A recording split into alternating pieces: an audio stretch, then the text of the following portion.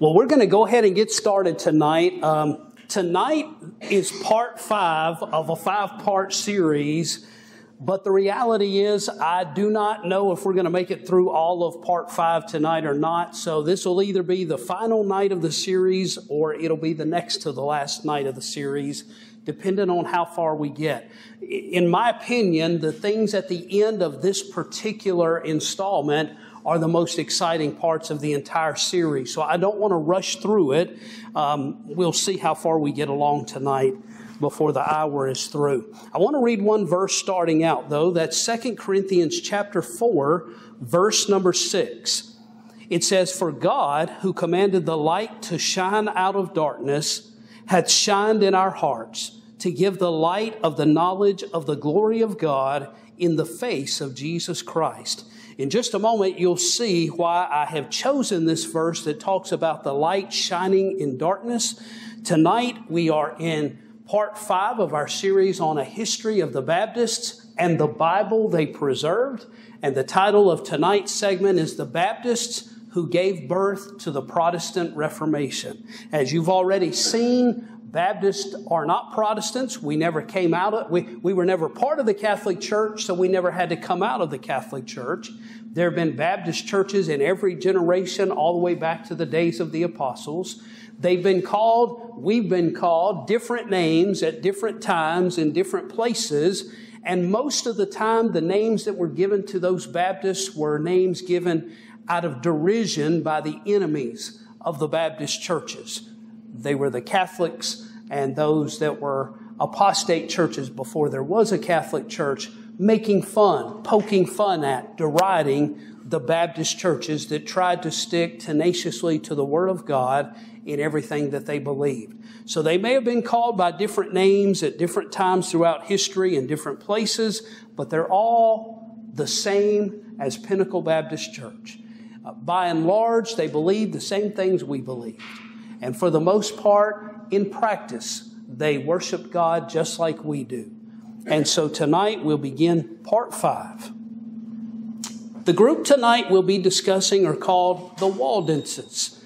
The Waldenses were an ancient group of Baptists whose persecutions by the Catholic Church at one time were known throughout the world. This group of Baptists were found throughout all of Europe, including the British Isles, before the Reformation ever started. Their motto, which is across the top of this logo, this crest over here to the right in the picture, is Lux lucet in tenebris, which means light shines in darkness. And the elements on the crest are taken from the Bible. The 7 stars represent the 7 churches that are portrayed in the book of Revelation. And then the candlestick, of course, is one of the symbols for a church in the book of Revelation, and it's intended to represent the Waldensian church remaining faithful to God all throughout the centuries. Throughout all of the dark ages of medieval history and beyond, both before and after the dark ages, these New Testament churches called Waldenses provided the only light that existed in much of the world at the time. Tonight is their story. So there are different versions of the story about where the Waldenses came from, how they originated, where they originated. Here's the Catholic side of the story. The Catholics say that the Waldenses started as just a new group that sprang up around 1170 in and around the city of Lyon, France. And they said that it was started by a fellow named Peter Waldo, and therefore the followers of Waldo were called Waldenses. Now, this supposed new group that started was around the area of southern France, like we've seen the Albigenses in the last segment that we studied. And so it's the same region, but the Catholics said this was a different group than the Albigenses, similar in some ways, but a different group. And they were just simply the followers of this fella. And the Catholic Bishop Mew claims, quote, "When they first separated themselves from the Church of Rome, they had but very few opinions that were contrary to those of that church, or it may be none at all." So the Catholics are trying to portray the Waldenses when they began as really not being any different than the rest of other Catholics. They were just Catholics that wanted to do their own thing, basically. Now, here's the other version of the story, the version of the story that has history to support it. As we've seen with every other group of Baptists in every time period since the founding of the Catholic Church in the 4th century, there have always been churches, and the Catholics have always attempted to fix their claim on their enemies that they were just something new, some new group with new beliefs. The history of the Waldenses, though, tells us a different story. The Waldenses viewed themselves as the continuation of a biblical line of churches that had never associated themselves with Rome. And this is explained in a Waldensian document dated 1404. Now keep in mind, the Protestant Reformation doesn't start until 1517. So this is over 100 years before the Protestants ever come into existence. And this Waldensian document says, "We do not find anywhere in the writings of the Old Testament that the light of truth and holiness was at any time completely extinguished. There have always been men who walked faithfully in the paths of righteousness. Their number has been at times reduced to a few, but has never been altogether lost." And so they basically believed the same thing about themselves that Elijah and those that were believers in the Old Testament believed, that there might have been a few of them at certain times in history, but they still continue to exist nonetheless. There's always been a continual line of believers in the true and living God in every period. Now, this theory does not suggest that there has always been a group of Christians that were called Waldenses. In other words, they don't claim that they've always been known as Waldenses. They just claim that their churches have existed all the way back to the apostles, but they might have been called by different names at different times. It also, though, doesn't equate their origin with Peter Waldo. They believe their churches have been around much longer than Peter Waldo in 1170. Any similarity to the name of Peter Waldo stems from the fact that they lived in the valleys of southern France and Switzerland and northern Italy, and were therefore known as the Waldenses or Waldenses, which means people of the valleys. So the Catholics trying to connect their name to Waldo is just trying to make them appear to be followers of some guy named Peter Waldo. In fact, their name is derived from the place where they lived, which was the valleys of the Piedmont region. Here are some witnesses throughout history that attest to the real origin of their story, not the Catholic version. Jean-Paul Perrin, around 1608, says this: "The Valdoi, or the inhabitants of the valleys of Piedmont, received the doctrine of the gospel in the times of the apostles, either from the apostles themselves or by those who immediately succeeded them. This great apostle," speaking of Paul, "having gained many disciples in this famous city of Rome, God made them instruments of planting the Christian religion in Italy and in Piedmont," which is a part of Italy. It's in the northern part. "If it be true also that Paul performed his voyage into Spain as he designed, he took Rome in his way. And it is not to be doubted, but that if he went by land, he passed through Piedmont, for it is in the direct way from Rome to Spain. If he had passed through Piedmont, as in all appearance he did, it is certain he preached there, for he preached wherever he came. Since the valleys of Piedmont were enlightened with the bright rays of the gospel, the inhabitants of these countries have conserved the purity of the Christian religion without any mixture of human traditions." So they're saying that there have been churches here in our region dating all the way back to the days of the apostles that have believed just what we believed without adding in all the human traditions like the Catholic Church has. Now, the Baptist historian Faber of the 1800s says that the Waldenses were, quote, "a pure and never reformed church, still older than that of the Paulicians." We studied the Paulicians. They were during the Middle Ages. He says that the Waldenses actually traced their roots back before the Middle Ages even started. And speaking of their churches in the Piedmont region, the historian Samuel Moreland of the 1600s writes, "It is most evident that they had not their original from the said Waldo, but that this was a mere nickname or reproachful term put upon them by their adversaries to make the world believe that their religion was but a novelty or a thing of yesterday. Thus, those who escaped the massacres in France were, by the popish party, surnamed either according to the places where they inhabited or the chief of their leaders. So he's saying the same thing, that they were not just the followers of some fellow that sprang up in 1170. But even a broken clock is right 2 times a day. And so it is, you'll even occasionally find a Catholic that'll tell the truth about something. Renarius, who was one of the Catholic inquisitors whose job it was to go around and find all the Albigenses and Waldenses and bring them out to be persecuted, he said this, writing against the Waldenses in the 1200s, which is the 13th century. He says that the heresy of those he calls Vaudoi, or poor people of lions, was of great antiquity. Amongst all sects, say he, that either are or have been, there is none more dangerous to the church than that of the Leonists, and that for 3 reasons. The first is because it is the sect that is of the longest standing of any. For some say it hath been continued down ever since the time of Pope Sylvester, and others ever since that of the apostles. The second is because it is the most general of all sects, sects, and for scarcely is there any country to be found where this sect hath not spread itself. So the Catholic inquisitor is repeating things that he was told as he was questioning someone while torturing them. And the poor Waldensian that he was torturing told him that the Waldenses believed that their church had been around all the way back to the days of the apostle, that it didn't start with Peter Waldo.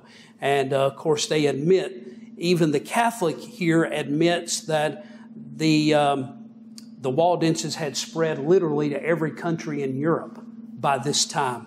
And that's the 1200s, 300 years before the Protestant Reformation. The Waldensian connections to these other Baptist groups we've talked about. In the 4th century, that's the 300s, when the Catholic Church was started, Jerome, who was a Catholic, he wrote and translated the Bible into the Latin Vulgate for the Roman Catholic Church. And he wrote against a preacher named Vigilantius from Lyon, there in France, who espoused the same beliefs as the Waldenses. They were not yet being called Waldenses by the Catholics, but they believed the same thing as the Waldenses. But yet the Catholic Church says the Waldenses weren't around in the 4th century. It is likely that the Waldenses, though, were the descendants of a large body of Novatians that we talked about, who fled the city of Milan in northern Italy up into the Piedmont and the Alps during the 5th century in an attempt to escape the Catholic persecution and the persecution by the Roman government as well. Some of the Bogomils or Paulicians from over here in Bulgaria and over there in Armenia, who were persecuted in Bulgaria, eventually ended up in the valleys of the Piedmont, as well as Germany and southern France. Now, on that map there, if you see the word Waldensians, that is the area of the Piedmont. It's kind of where France and Italy and Switzerland, all 3 come together, and it's right in the western part of the Alps mountains. Then during and after the Albigensian Crusades in southern France, many of the Albigenses, or Cathari as they preferred to be called, fled up into the valleys of the Piedmont to join the Waldenses that were already there. They were trying to escape persecution by the Catholic armies. It should be apparent at this point that all of these groups, including the Montanists in Phrygia and the Donatists in North Africa, were all the same Christians. They were ancient Anabaptists who adhered strictly to the New Testament and believed the same things as modern-day Baptists. So all of those groups we've talked about are all related to each other. They're really all the same churches. They're just being called by different names in different places by the Catholics to make them appear to be a bunch of different groups. But they're really all just Baptist. But they had thoroughly infected, as the Catholics would say, all of Europe with the gospel 300 years before the Reformation. They're known to have sent forth missionaries throughout France, Spain, Austria, Bohemia, Picardy, Italy, Flanders, Bulgaria, Croatia, Dalmatia, Hungary, Prussia, and even as far north as into England itself. From the reports of their inquisitors, that is, the reports of the Catholics who were torturing them, we learned that by 1226, there were no fewer than 40 Waldensian congregations in southern Austria alone. And in the late 14th century, 11 Waldenses were sentenced to death in Vienna, Austria. Their pastor likewise in Hamburg. 400 Waldenses were tried near Brandenburg, Germany, Prussia, in 1392. And reports also indicate their numbers were hunted in the modern states of Germany, Czechoslovakia, Hungary, Switzerland, Bohemia, Bavaria, and Poland. Their home front in the valleys of the Piedmont were so numerous with their persons that in 1332 a meeting was held by their barbas, which is the word they used for their pastors. And in that meeting, in the valley of Engronia, there were 500 Waldensian pastors that met for this meeting that were recorded in attendance from the churches in the valleys and mission fields around Europe that came to the meeting. By the way, they called their pastors barbas, and the word literally means uncle. But they said that they chose that word because they didn't want to be confused with the Catholics who called their priests fathers. So they called their pastors uncle. So Uncle Milton, you're a barba. All right, so one of the things that the Waldensians believed is the separation of church and state. Now, not the concept of separation of church and state that's been pushed on us here in these United States, where that belief that Christians ought not be involved in the government. No, not that version of separation of church and state. Here's what they believed. They believed that the power of the state should never compel or force anyone to worship nor to support any particular church. They believed that the most egregious example of this was the formation of the Roman Catholic Church, which they believed to be the harlot of the book of Revelation. Sounds like your Baptist preacher, doesn't it? Regarding this matter, the monk Rancreus Sacco, who was a Catholic, says of the Waldensian position, quote, "The Church of Christ continued in her bishops and prelates down to the blessed Sylvester." He's the one that Constantine got together with to start the Catholic Church. But under his reign, the church declined. They say, however, that at all times there have been God-fearing people who have been saved. So in other words, the Waldenses believe that the government should never force anyone to be a member or to participate in any church. The government ought to stay out of who people worship and where they go to church. By the way, that's what Baptists today still believe. Capital punishment. The only other political or governmental issue addressed in most of the ancient accounts of the Waldensian beliefs was that of capital punishment. They did take a position on this issue, repeating information from Albert Catanei, another inquisitor. The historian Amelia Coma states that the Waldenses held that, quote, "Our rule also condemns the death penalty except for the crime of killing a man," which I think most of us would probably agree with that too. So if somebody kills somebody, like the Bible says, that person ought to be put to death.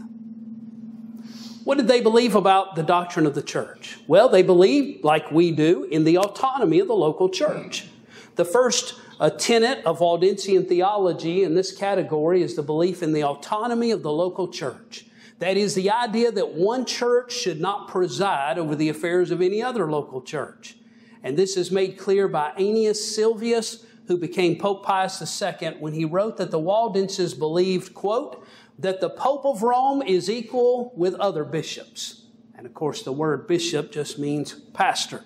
So the Catholics didn't like the fact that the Waldenses didn't think that the Pope, who was the bishop of the church in Rome, was any more important than their pastor down the road in the holler down there.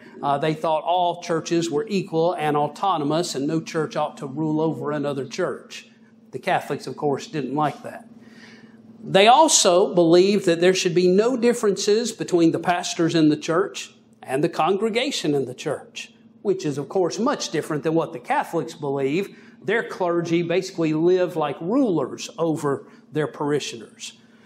Reinerus, again an inquisitor in Lombardy about 1250, said, quote, "There's no difference among their priests, that priesthood is not a dignity, but that grace and virtue only give the preference."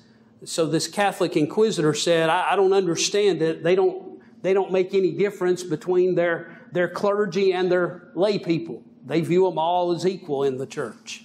He also said that the Waldenses believe, quote, "that none in the church ought to be greater than any of their brethren.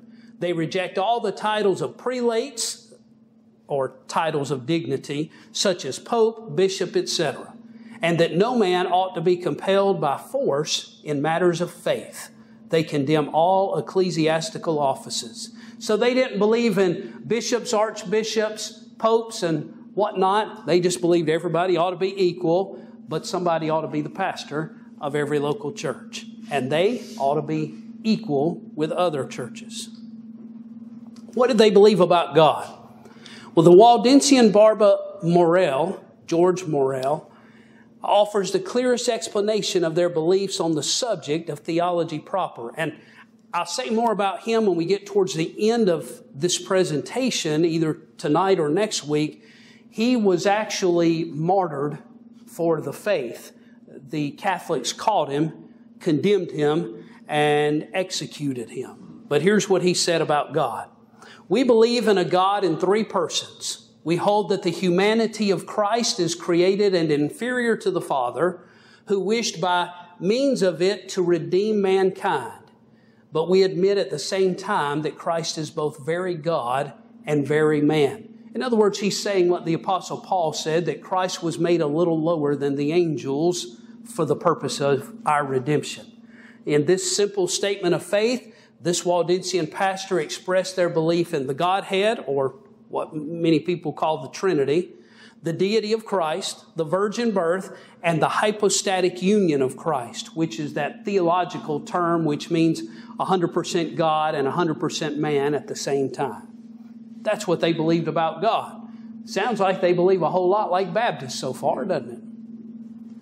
Liturgy, in other words, the way that we worship in our churches. What did they believe about the ordinances of the church? Well, of those practices mistakenly identified as sacraments, the same Barbe Morel says this: "We believe the sacraments to be the signs of a sacred thing or a visible figure of an invisible grace, and that it is good and useful for the faithful sometimes to partake of them if possible. But we believe that, if the opportunity to do so be lacking, a man may be saved nevertheless. As I understand it, we," that is Christianity in general, "have erred in admitting more than two sacraments." So he said, listen, we believe in two ordinances, baptism and the Lord's Supper, are the two he's speaking of. We believe that you ought to observe those if you're able to, but if you can't, you can still be saved anyway. But that if you do observe them, they are just a figure or a sign, a symbol of what they're supposed to represent. Same thing we believe about them. Not what the Catholics believe, that the wine and the bread literally become the flesh and the blood of Christ when you partake of communion. What did they think about the Catholic view of sacraments? Well, the Inquisitor Reinerus tells us that the Waldensians, quote, "that the confirmation which is celebrated with anointing and extreme unction is none of the sacraments of the church, and that auricular confession is a piece of foppery." In other words, he said that they didn't believe that anointing, confirmation, extreme unction, those different sacraments the Catholic Church created out of tradition had any relation to anything in the Bible. And auricular confession is where the priest sits in a confessional booth and you're supposed to go in once a week or however often a week and confess all your sins to a man. He says the Waldensians believe that's just foppery. In other words, just a show, just fake, just a fraud. Of the other Catholic traditions, there was a Waldensian woman named Peronetta who was a subject of the Catholic inquisitors. They took this dear woman and questioning her because of her faith, she said that Waldenses detested the use of the Mass, canonical hours of vain repetition, councils and synods, the use of relics, and other traditions added by the decrees of the Catholic Church and her pontiffs, the popes. In other words, she said, we don't do any of those Catholic things, and we don't believe there's any value in them. Here's a poor, dear Baptist lady who's been taken, and she's being tortured for not going along with the Catholic Church. Here are some more of the Catholic traditions that they did not believe. According to the Catholics who were torturing them and questioning them, these ancient Baptists also believed these things. They believed that upon death, a man's soul went immediately to heaven or to hell. No in between. There's no place such as purgatory. They believed that it is of no use to pray to saints because God only possesses the authority to answer prayer. They believed that purgatory and indulgences were invented by the Roman Church to make money off it. And they further held, quote, that it was an error of the church to forbid the clergy to marry. In other words, the Catholic Church might say that priests shouldn't be able to marry, but there's nowhere in the Bible that says a preacher shouldn't be able to marry just like anybody else. One of the interesting things that's kind of a humorous note, when the Protestant Reformation started, one of the Protestants there in Switzerland held a debate with one of the Catholic monks there that was well known at the time. And when they met for this public debate in the middle of the town square there, all the people are standing around listening to the debate going on between the two. And the reformer, learning from the Waldenses, said, where in the Bible does it say that the clergy, preachers, ought not to marry? And, of course, the Catholic came up with whatever his answer was, because there's no place in the Bible that says that. And then the Reformer responded back, well, how then do you explain Peter, who you say is the first pope, having a mother-in-law? And the Catholic is said to have scratched his head and not wondered what he was talking about. And then the Reformer turned to the passage in the New Testament, which plainly says that Peter's mother-in-law lay sick, a-dying. And, of course, the Reformer said it's kind of hard to have a mother-in-law if you're not married. So, what did they believe about practical living? Well, the Waldenses practiced two types of biblical separation in their lives, ecclesiastical and personal. Ecclesiastical separation means separating from those that don't believe right doctrine. And the Bible commands us to separate from those that don't believe what the Bible teaches. The other kind of separation is having personal separation, living holy lives away from sin and temptation. Quote, we desire no communion with Catholics. We avoid also uniting ourselves with them in the holy bonds of matrimony. That sounds just like your Baptist preacher. We don't want anything to do with the Catholics. They're welcome to keep to themselves. They won't have to worry about us wanting to come over there and have anything to do with them either. And then they also believed, quote, that to swear upon any occasion whatsoever was a great sin. Besides, we absolutely forbid our people to swear. All dancing is prohibited. Neither do we tolerate vain and lascivious songs, delicate clothing cut after the latest fashion. So, in other words, all of these things that the world has going on, we try to avoid those things, abstain from being worldly. Baptists today would do well to follow these admonitions as well. So what did they believe about salvation, which is, of course, the most important of all doctrines? Well, speaking on this subject, that same Waldensian pastor, Morel, made the following statements. We hold also that there is no other mediator and intercessor with God than Jesus Christ. That is, Mary won't intercede for you. The saints can't intercede for you. The priest can't intercede for you. Only Jesus.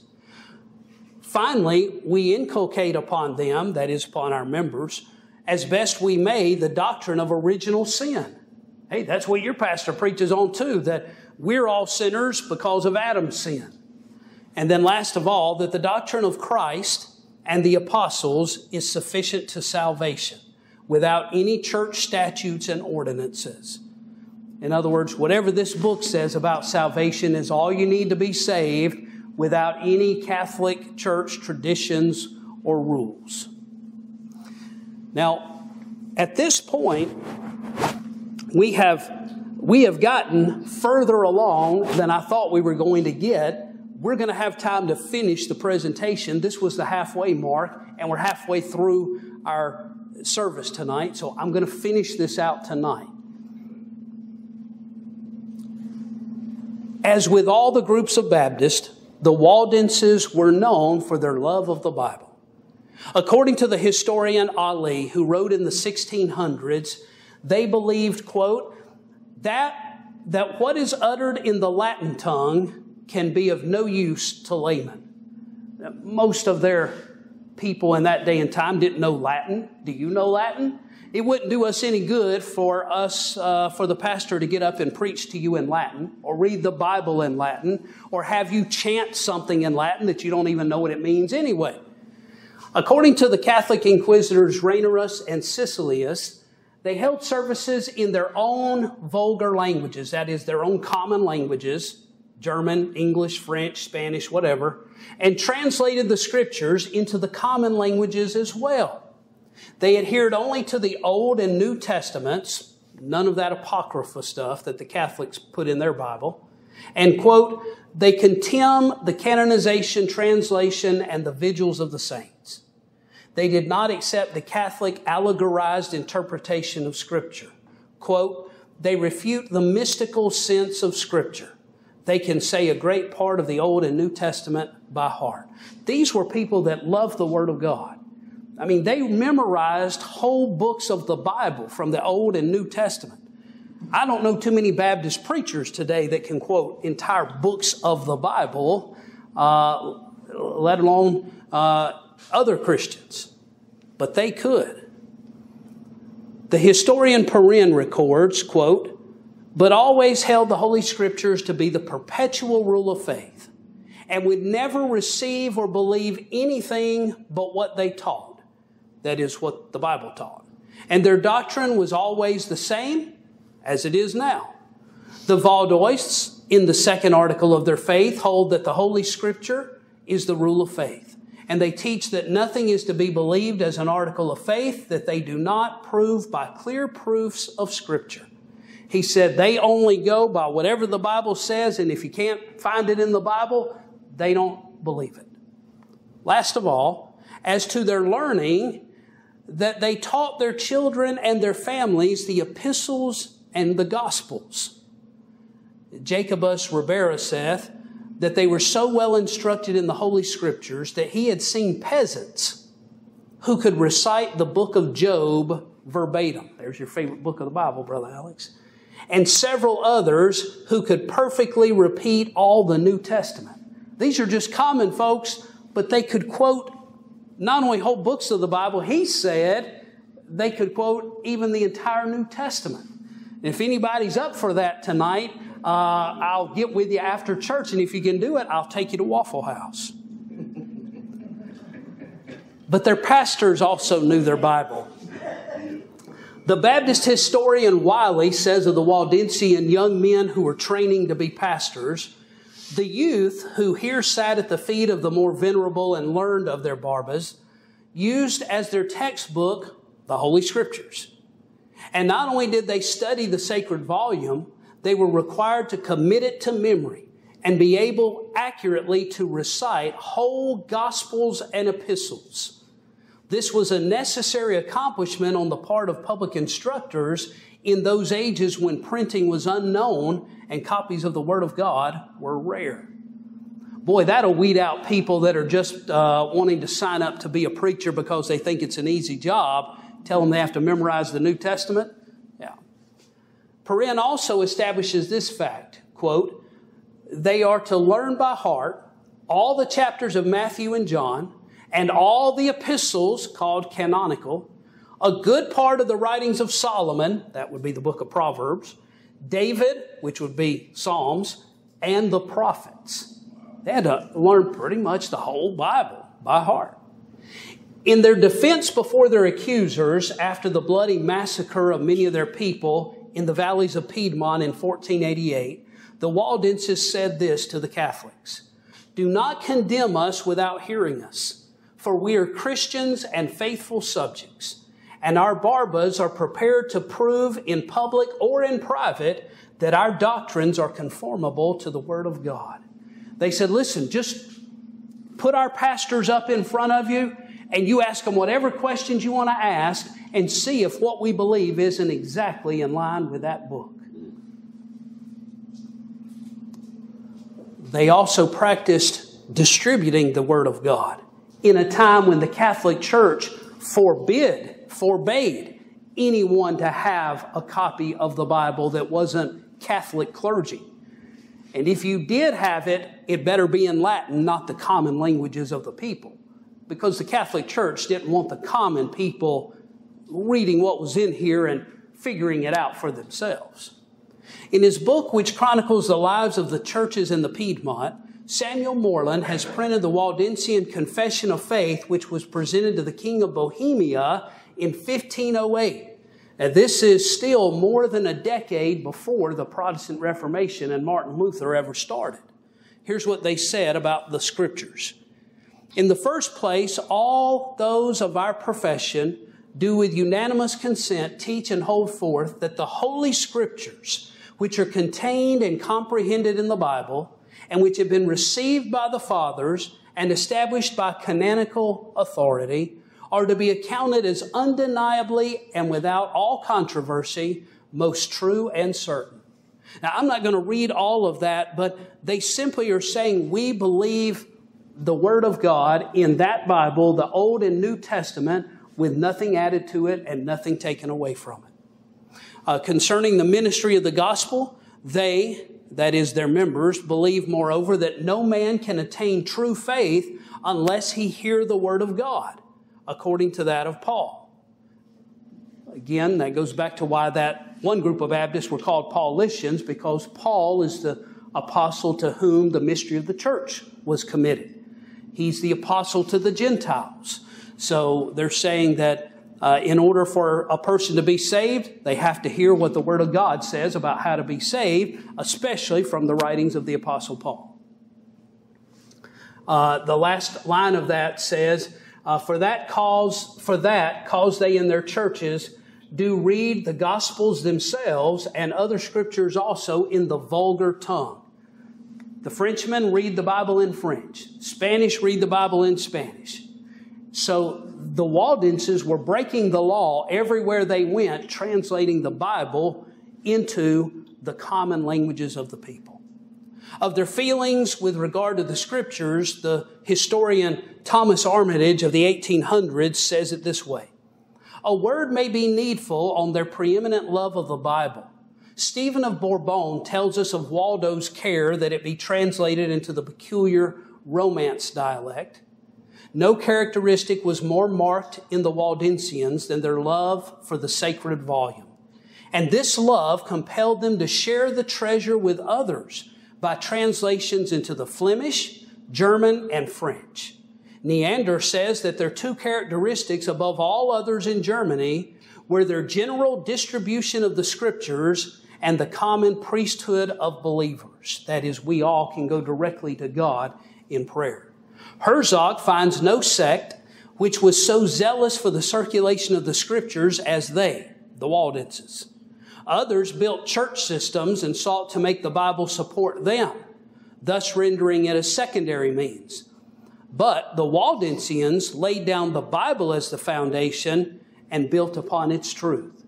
So whereas other religions would build up their religions and then try to find verses out of the Bible to support what they wanted to do. The Waldensians started with the Bible and made sure everything they did was built upon that foundation. Some of their translations of the Bible, and they literally translated the Bible into dozens, if not hundreds of languages all throughout Europe and Asia during this time period. In the 1100s, the Bible was translated into the Romance language for southern France. In 1179, the Catholic Walter Mapes testified in Rome that he witnessed some Waldensians who had a book which contained much of the Old and New Testaments in the French language. In the 1200s, the Duodentista Bible was translated into the common language of the Tuscany region of Italy, where the ancient Etruscans were from.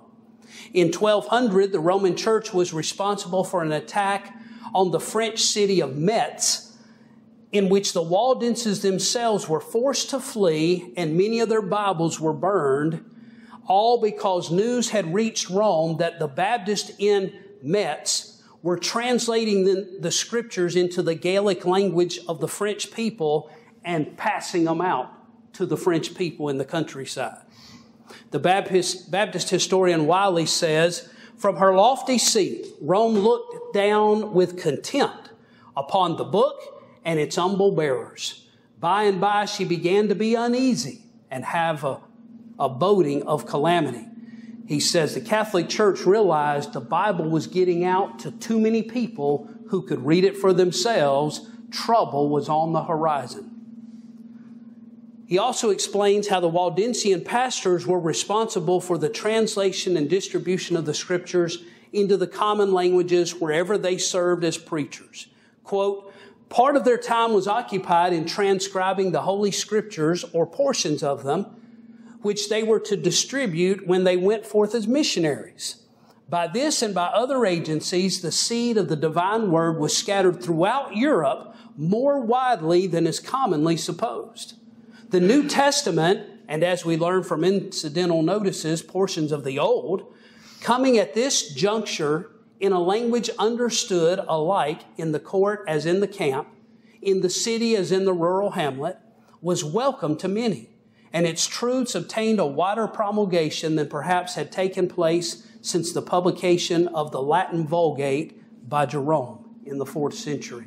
He says the Waldenses were getting the Bible out there to all the different peoples throughout Europe in all the common languages.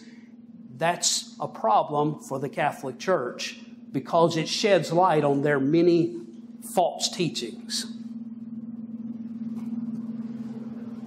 They demanded, the Waldenses did, a literal interpretation of Scripture. They rejected the Catholic handling of Scripture, which had its origins with Origen back in Alexandria that we saw earlier. Instead, they demanded the Scriptures be taken literally, not allegorized. The Inquisitor reported of their scriptural literalism as early as 1250 when he wrote this: "They refute the mystical sense of Scripture, especially in sayings and actions traditionally delivered and published by the Church."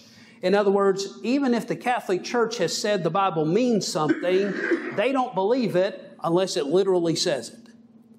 The Catholic Archbishop of Turin around 1500, still before the Reformation, says this: "They acknowledged no authoritative rule of faith except the Bible, receiving only what was expressly said by Christ or handed down by His apostles, and rejecting the glosses of the popish doctors, they followed it in its plain and obvious sense according to the letter."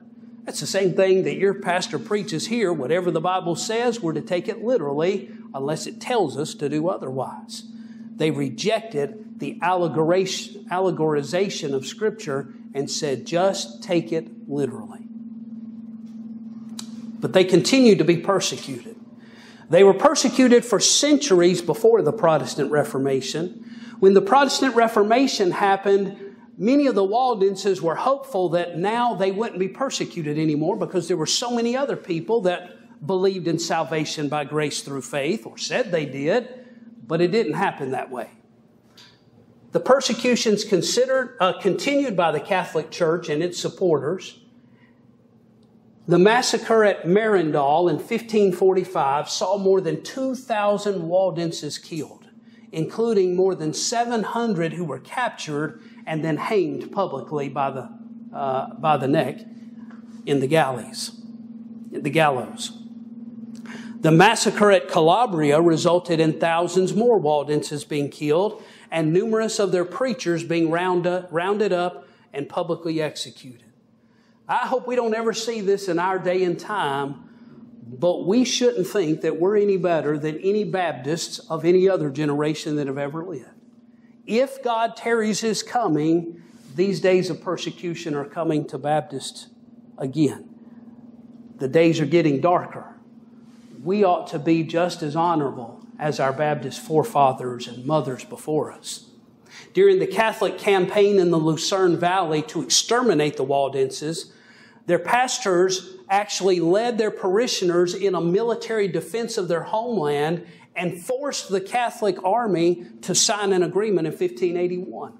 That is, the Baptist preachers picked up their weapons, told the rest of the men in their congregations, get your weapons, and all the Waldensian churches gathered all their men together there in the valleys and went out and fought against the Catholics for about a decade there. In 1655, the French stationed soldiers in the homes of the Waldenses. Same thing King George III did here in the colonies before the War of American Independence.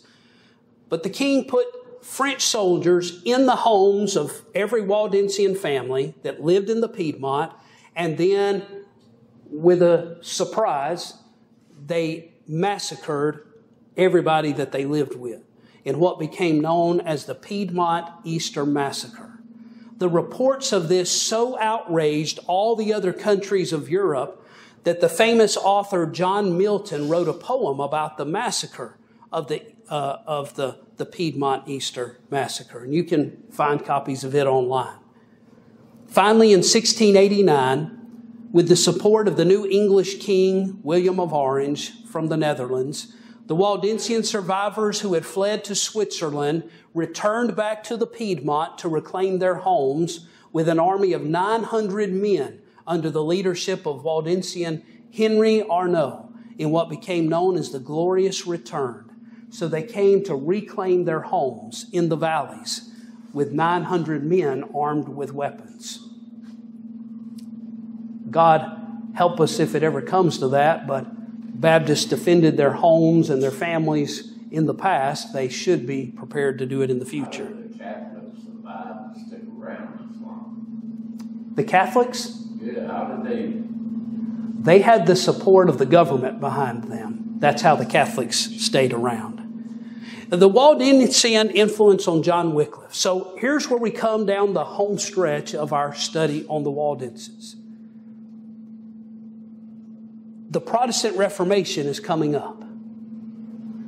The Waldenses influenced those who started the Protestant Reformation.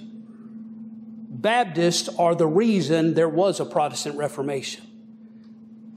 In none of the history books will you ever read that Baptists were the reason that the Protestant Reformation started. I'm about to give you some evidences, some proofs that you're not going to read anywhere else. Most of what I'm going to give you is historically documented. Those that are conjecture, you'll see that it is conjecture and why it is believed to be that. But these are going to be evidences that you're not going to hear anywhere else.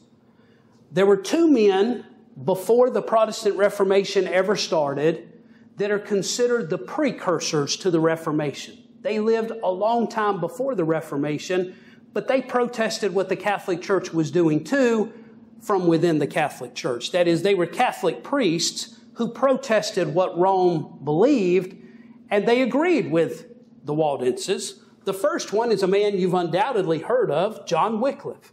He's known as the morning star of the Reformation. He is the first one known to have translated the entire Bible into the English language, about 1382. He eventually was killed, martyred, And years later, the Catholics hated him so much, they dug his body up, burned his dead corpse, and threw the ashes out into the river. Before the time of Wycliffe, though, it is well documented that Paulicians, Albigenses, and Waldenses had all arrived in England. All of these groups established churches and translated the Scriptures into the common languages of the people wherever they went. So either the ones that went to England didn't do what they did everywhere else they went, or they did do it, and the history books just don't tell us that they did it. Wycliffe's followers became known as Lollards, which is a Dutch word that means to sing softly or to hum. If you read some of the secular books will say it means to mumble or to mutter. It means to hum or to sing softly. It's a Dutch word. Now, history books, including the ones I read in college, will tell you that the English Lollards started with John Wycliffe, and it was just the name that was given to his followers. But the reality is the name Lollards had been used for Waldenses almost 100 years before John Wycliffe ever translated the Bible into English. The name Lollard was originally used by the Dutch Waldenses across the English Channel in the Netherlands, going back to at least 1309, where there's a written document that uses the name of Lollards for the Dutch Waldenses. And the fellow that wrote the report in Liege is written there. There are also historical accounts of a man that was supposedly named Walter Lollard, who pastored the Dutch Waldenses in the early 1300s. The fact that Wycliffe's followers became known as Lollards is a testament to the fact that the Waldenses were already known to John Wycliffe and his followers before he converted and translated the Bible into English. It is possible that he did not know the doctrines taught by the Waldenses, it's impossible that he did not know the doctrines of the Waldenses, including that of salvation by grace through faith, and that he likely also had access to copies of the Scriptures they had already translated into English before he came on the scene. Now, do we have documents that say that he already knew what the Waldenses believed and that he had seen copies of their Waldensian Bibles in English? No, we don't have those things. But it would be almost impossible for him to be a Catholic priest in England with all the Catholic pronouncements against the Waldenses and him not know what they believed. It would also be very unlikely that he would not at some point have seen or heard of Waldensian Bibles or parts of Bibles already translated into English before he undertook to do it himself. John Wycliffe, the morning star of the Reformation, about 150 years before the Protestant Reformation actually starts. Here's the other fellow that came along before the Reformation actually started. His name is John Huss. Now, Wycliffe lived in England. John Huss lived in Bohemia, which is today part of Germany. It's on the border between Germany and Poland. He was a former Catholic priest who was converted to Christ and began to preach against the Catholic Church in Bohemia until he was martyred for his faith in 1415. He preached against many of the heresies of the Catholic Church, including the sale of indulgences and the extravagances of the clergy. But his main emphasis was always on the importance of the common people having a Bible in their native language. You wonder where he got that belief. Well, academia readily admits the influence of Wycliffe and his writings upon Huss. There is absolutely no recognition of the influence of the Waldenses. But again, history is silent despite the historical evidence to the contrary. First, as we've already demonstrated, John Wycliffe, who John Huss said was his biggest influence, Wycliffe himself was influenced by the Waldenses. So any influence of Wycliffe was an indirect influence of the Waldenses on Huss. Secondly, and perhaps more importantly, even before the conversion of John Huss, the lands of Bohemia and neighboring Moravia abounded with Waldenses in the thousands. They had numerous churches and they numbered in the thousands. They had also already translated the New Testament into German and likely into the Czech language there in Bohemia as well. The proof that Huss and his followers, who came to be known as the Hussites, were already aware of the doctrinal beliefs of the Waldenses is the fact that after his death, his followers, the Hussites, merged together with the Waldenses to form a new group called the Bohemian Brethren nearly 100 years before the birth of the Protestant Reformation. So did John Huss and his followers know of the Waldenses? Yes. Did they know what the Waldenses believed? Yes, because when he was martyred, killed, then his followers joined up with the Waldenses and formed the Bohemian Brethren. John Huss did not come to the belief in salvation by grace through faith and the realization that the people need the Bible in their own language. He did not just come upon that all out of the blue. He came upon those convictions because the Waldenses were so numerous in the land of Bohemia where he preached. So here's the Reformation connection. We're all the way up to the Reformation now, which is the end of our series. We have all been taught that the Protestant Reformation began by Martin Luther and later John Calvin, Zwingli, and others, reading the Bible for himself and arriving at the realization that salvation is by grace through faith alone without any outside influences, just them and a Bible. In fact, Luther all but says as much in his autobiography. He basically says, I was sitting reading the Bible and read the just shall live by faith, and boom, the light came on, and he said, I realized that was the way people are supposed to be saved. Now, is that the reality of it? That's what he said. While this certainly is possible through the ministry of the Holy Spirit and the written Word of God, if somebody reads the Bible, is it true, though? Is that really the case? Or was he not directly influenced by Waldenses before he came to that realization? Let's see what the evidence shows. Well, here's the man who came out with a Greek New Testament in Europe the year before Martin Luther tacked his 95 Theses up on the church door in Wittenberg. His name is Erasmus of Rotterdam, which is part of the Netherlands also. He's generally accepted as being one of the precursors of the Reformation. He was a Catholic priest, a philosopher, and an academician. He was a scholar, in other words. He was critical of many things in the Catholic Church, but he chose not to leave the Catholic Church, even though some of the others who saw problems, like Martin Luther and John Calvin, did leave the church. He stayed in the Catholic Church. But what he did do, even as a Catholic priest, his contribution was monumental. He produced a Greek New Testament from existing Greek manuscripts of various ages and quality, acknowledging in his New Testament that the most reliable and accurate manuscripts actually differed in numerous places in the text from the official line of Catholic manuscripts. And the manuscripts he believed were the most reliable, even though they differed with some of the Catholic manuscripts, were those of the Byzantine family of manuscripts, those that came from the old Eastern Roman Empire. Because these manuscripts were part of a larger family of manuscripts which agreed with each other more than 90% of the time, this line of manuscripts, of which there are thousands, by the way, became known as the majority text.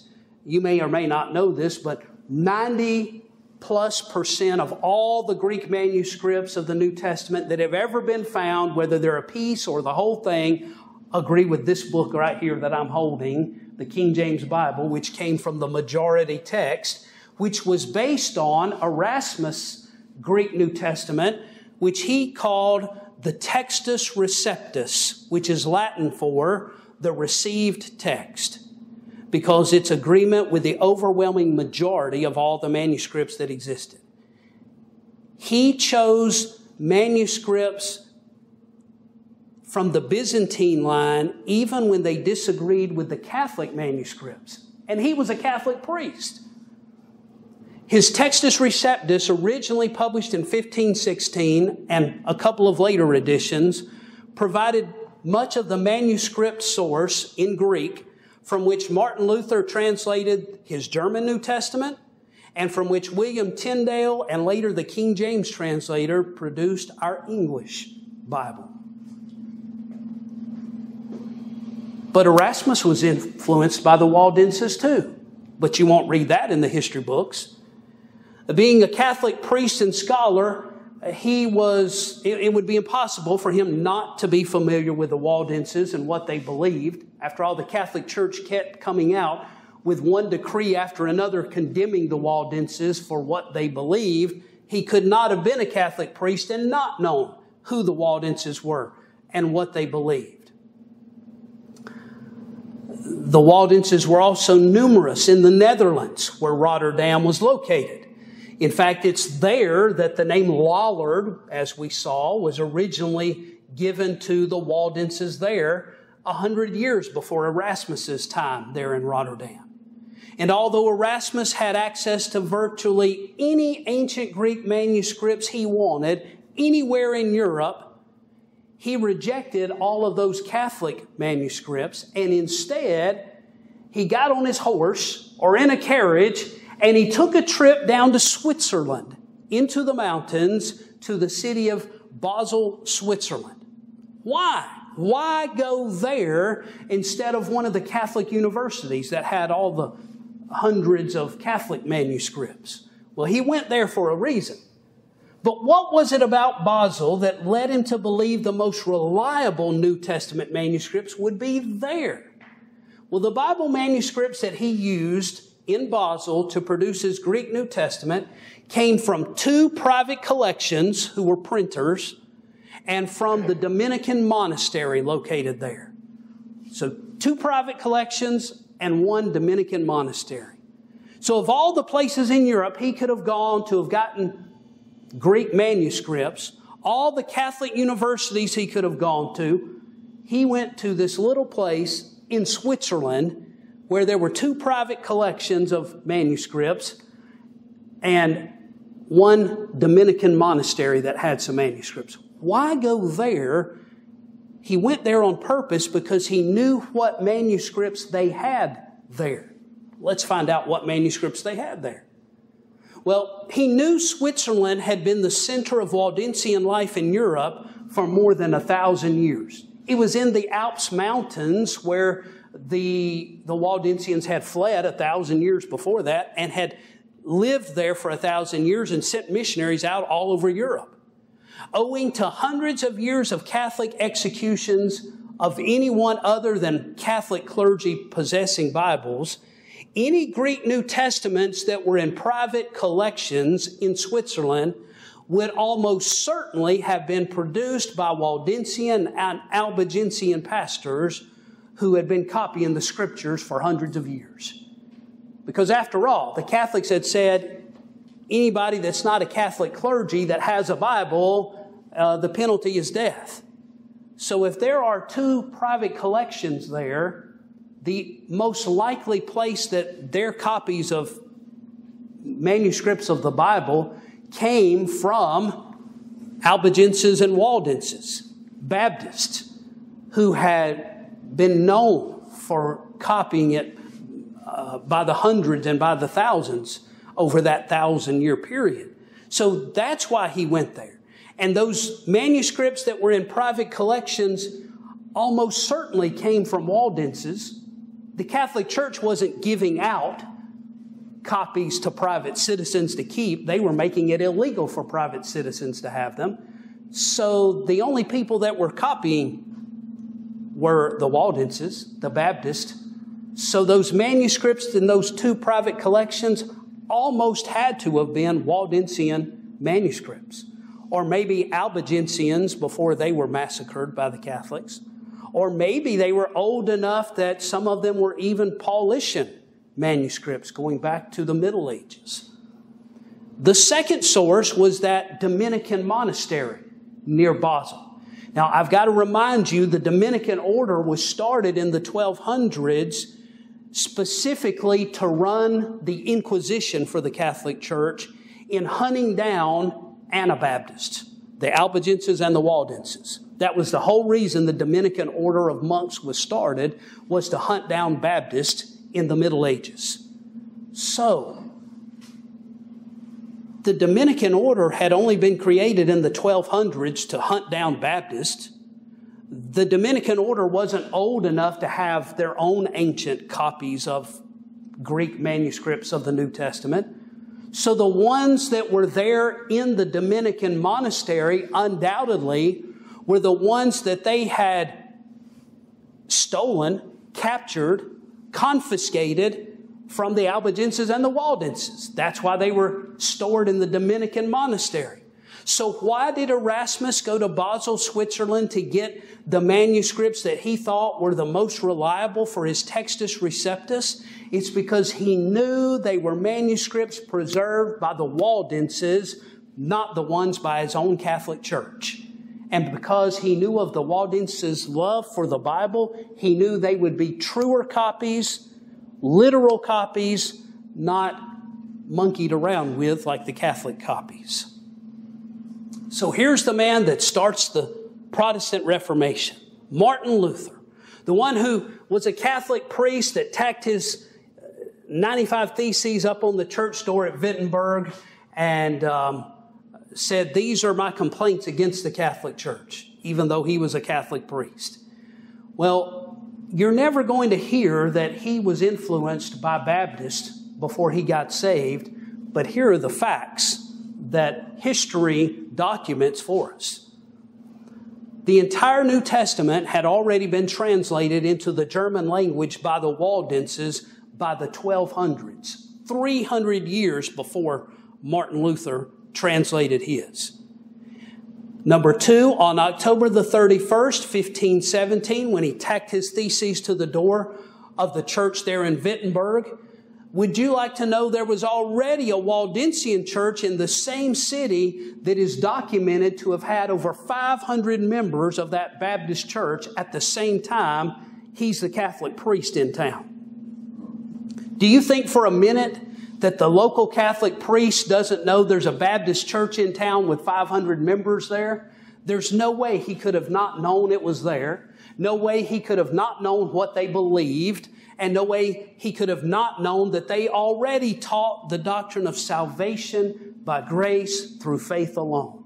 Did he come up with that just by reading his Bible by himself one day, sitting down? No, I'm sorry. He can say that's the way he came to that, but he might have believed it then, but he learned about it because the Waldenses in his own town had a church of over 500 people there preaching that. And I guarantee you, being good Baptists, there were probably some of them handing out gospel tracts and witnessing. He might have even gotten witness to at some point. Who knows?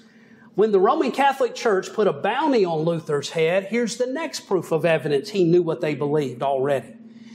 When the Catholic Church put the bounty on his head, he went and hid out. Where did he go? Well, he went and hid out with those Waldenses over in Bohemia that were known as the Bohemian Brethren.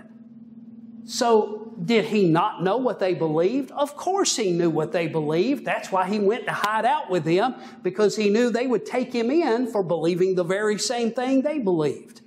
He knew what they believed already. When Luther translated his German New Testament, by the way, he used the Greek New Testament, the Textus Receptus of Erasmus, to translate into the German language, which means, since Erasmus's manuscripts undoubtedly were Waldensian manuscripts, his German Bible was using Waldensian manuscripts to produce it too.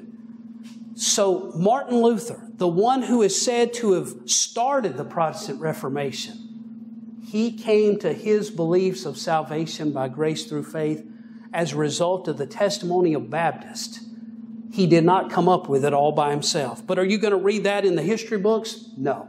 I took classes in college on the Reformation. I never was taught any of this. They don't want you to know this.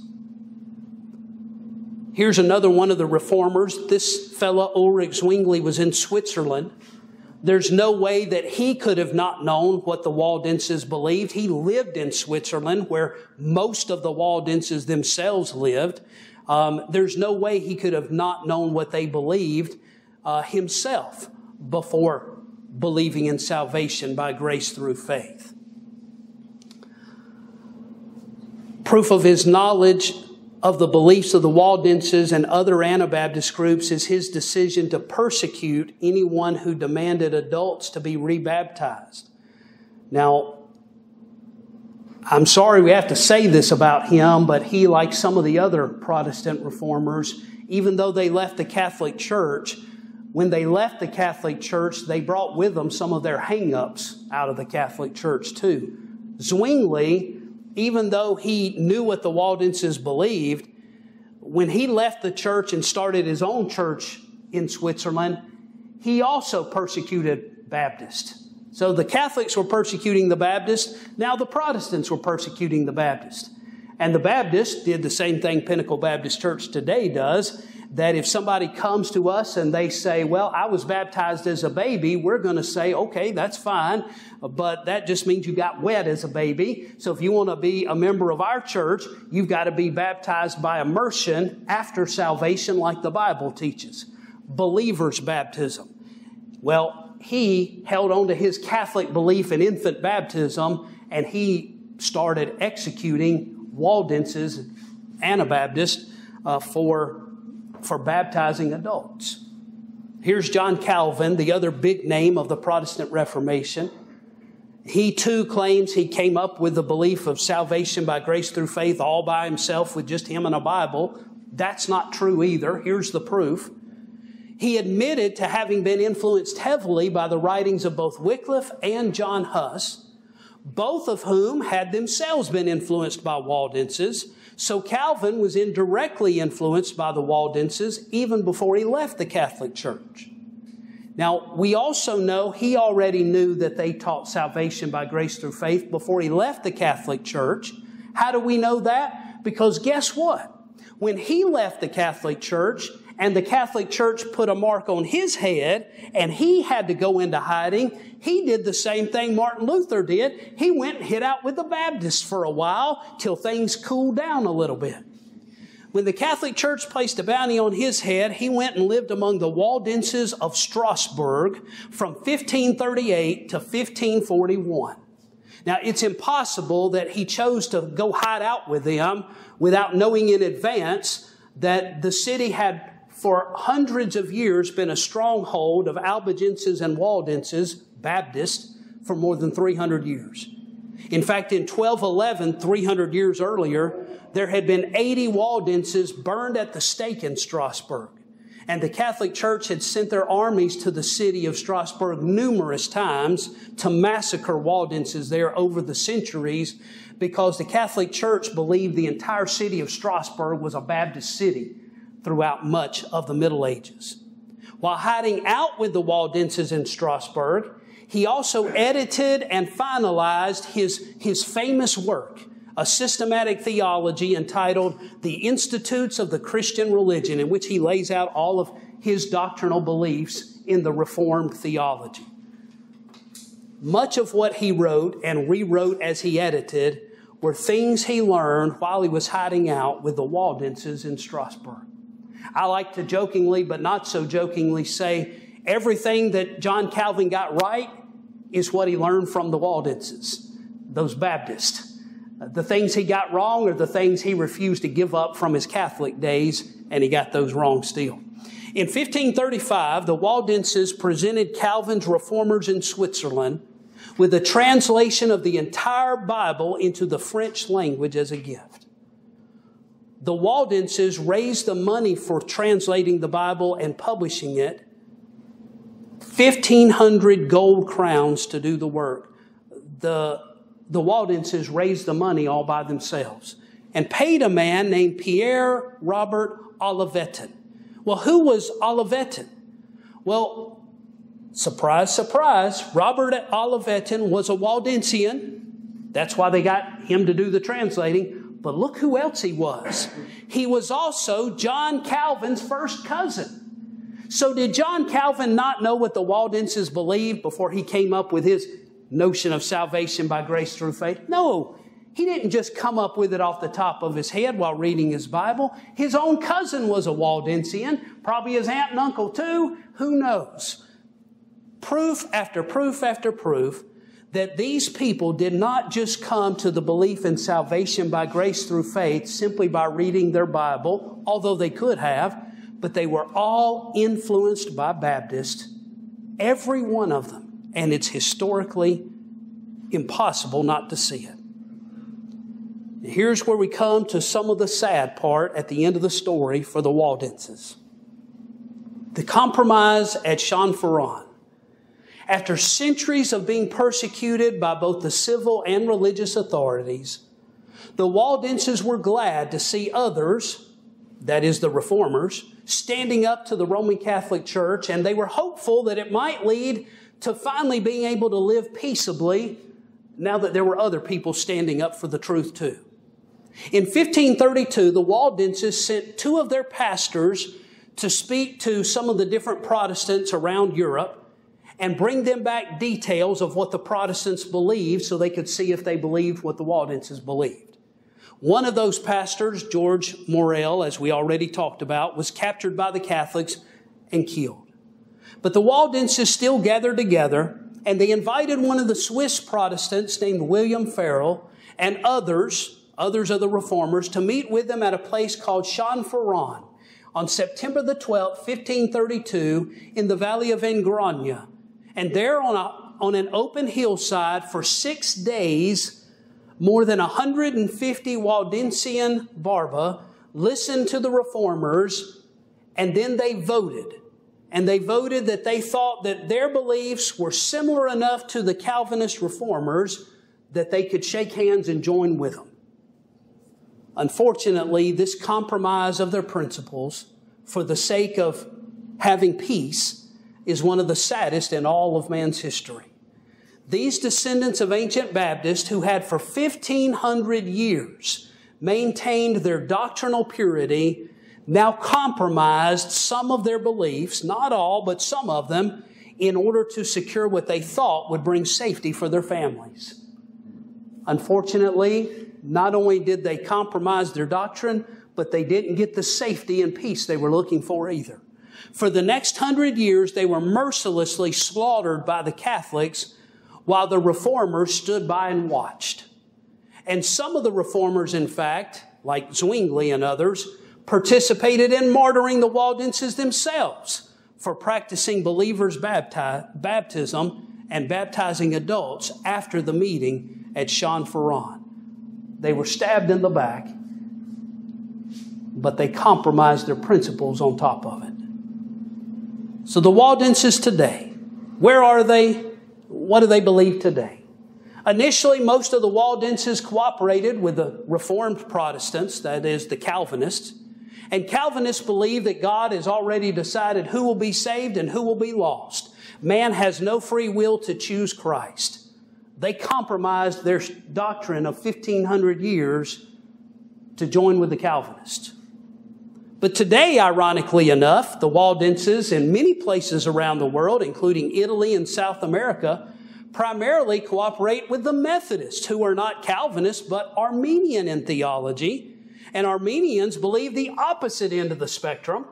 They believe that even though salvation may be originally gained by faith, it may be lost as a result of a man's works afterward. Therefore, they don't believe solely in salvation by grace through faith at all.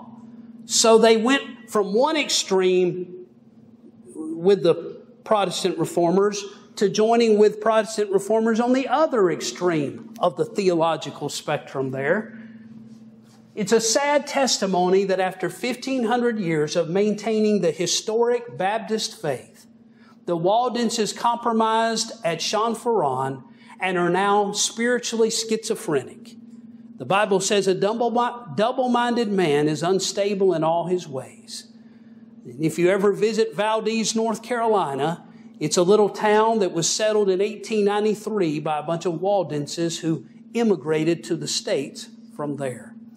Now that's our presentation on the Waldenses. A noble, honorable group of Baptists who really are the ones responsible for giving the gospel out for 1,000 years, and the ones that are directly responsible for the start of the Protestant Reformation, even though they're never given credit for it. But today, they're nothing compared to what they were in their stand for the Bible and for Christ Himself. That brings us to the end of our study. That brings us to the Protestant Reformation. We won't continue beyond that in this particular study. Maybe at another time we'll talk about the modern Baptist movement.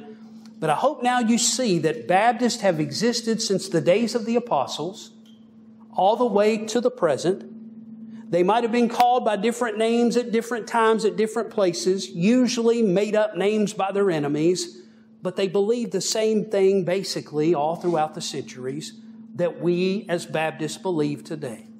They also preserved a pure copy of the Word of God down through the centuries that ended up being the basis for Erasmus's Textus Receptus, which became the part of the basis for the translation of the King James Bible, with a few additions that the translators used from some other Baptist manuscripts, by the way.